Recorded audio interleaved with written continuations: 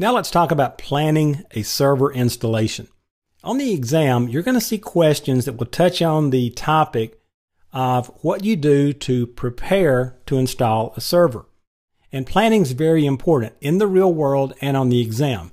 One of the things you want to watch on the exam is that you give Microsoft the answers they're looking for, because they may prioritize things a little bit differently than you do in the real world, but make sure you stay on track with Microsoft here. One of the first questions you need to ask in relation to the exam when you're installing a server is this going to be a full graphical user interface installation, what we would know as a standard installation, or is it going to be server core? Now, if you don't know what server core is, we'll talk about it later, but that's going to be your first question to answer.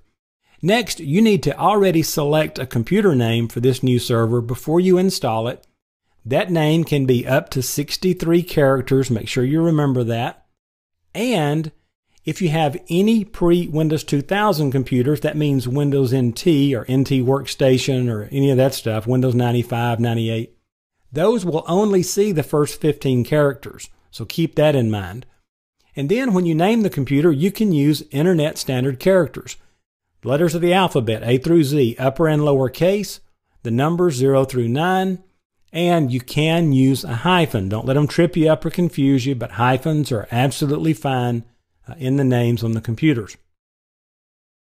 Now, when you start the installation process, at some point it's going to ask you, do you want to join a work group or a domain, or do you want to create a work group or a domain? You need to know this.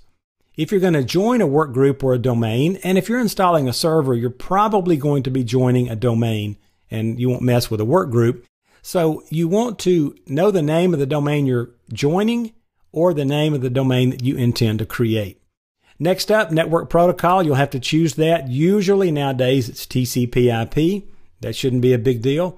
IP address. There's a gotcha here I want you to watch for on the exam, okay? First of all, we all know static is the most common type of address that we use for our servers, right? We give them a static IP address because we don't want it changing. Watch this one on the exam. Automatic private IP addressing, APIPA, can technically be used for servers. Now, if you're on a real small network without DHCP, I'm not sure why you're using a server, but watch for this little trick question on the exam. You can use this, and you'll see that address, that 169.254, that can be used on a server. It's rare. It usually indicates a network problem, but just know that it can happen, and don't let them trip you up. Now, a dynamic IP address is one that's assigned by a DHCP server, and you can watch for that. Then you'll want to answer questions about backup, and watch for this when you prepare for the exam and when you're taking it. You should always perform a full backup of the operating system and the data before beginning any kind of install, whatever machine you're working on. If you're going to do a clean install, that's going to wipe all the data out on it, so back up whatever's there. If you're going to do an upgrade, it's not supposed to wipe out the data, but how many times have you been there till 2 a.m. because an upgrade hung, it messed up the machine, it wouldn't start, you had to do a clean install, so always get a good backup before beginning a server installation.